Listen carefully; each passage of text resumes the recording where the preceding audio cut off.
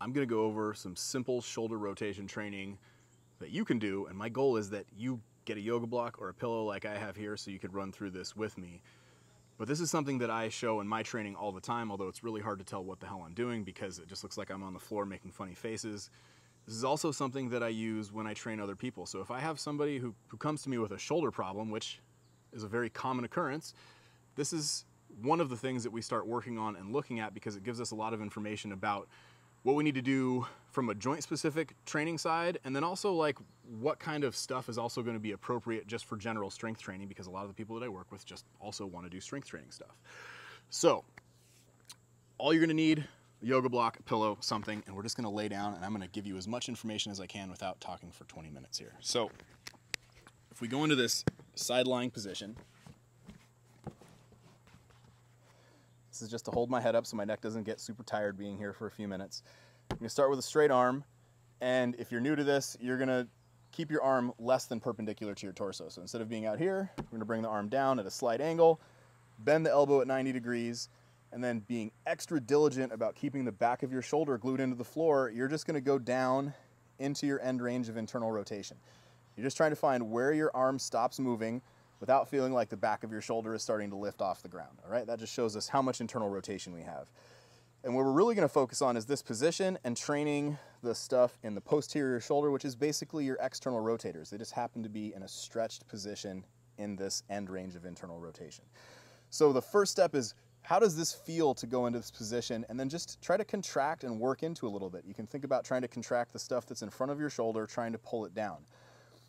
If that feels like a nice stretch in the back of your shoulder without feeling like the front is getting jammed up or uncomfortable, awesome. That's a good sign. Now say you're somebody who needs more internal rotation. The first thing that you can do here is just push down and lightly passively stretch. All we're doing is stretching your external rotators. It's important though that it feels like a stretch in the back.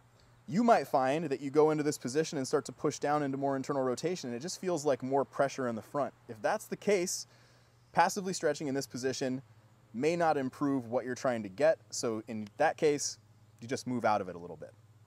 So if I can passively stretch here and I need more internal rotation, simple. I'm just gonna spend a couple minutes passively stretching.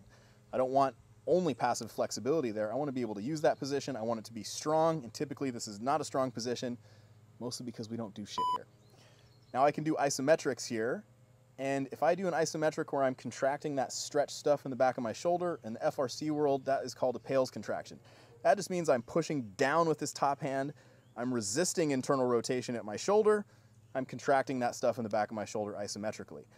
If all is working like I want it to, when I push down here, I can feel that contraction in the back of my shoulder. I don't feel more in the front, it's just in the back. There's a wide variety of the way people's shoulders respond here. Often people will push down, they're like, I don't feel shit in the back, I just feel it in the front. If you're in that camp, working in this position is not gonna do the things that you want. Simple fix. You just back out of that end range, continuing to try to do that isometric until I find the angle that I really feel my posterior shoulder contracting. If that's the case, perfect. That's a great angle to start in. Now, the cool part about this is that we can adjust the intensity quite a bit. I can start off with really gentle isometrics that I hold for longer just to get my shoulder accustomed to being loaded like that.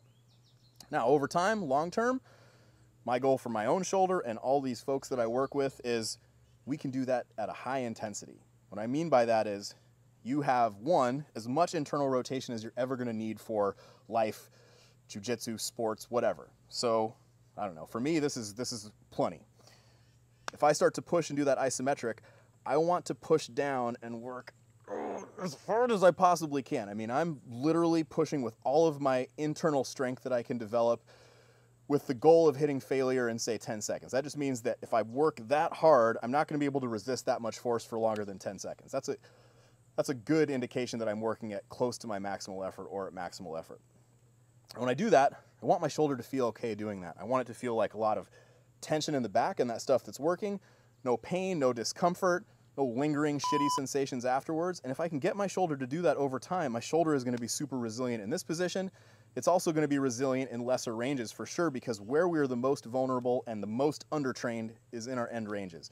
This is a really simple way that we can start to do that. Now, there's tons of layers to this that we can add. We can add lots of intensity. We can change the position up, but this is a really simple position that you can start with.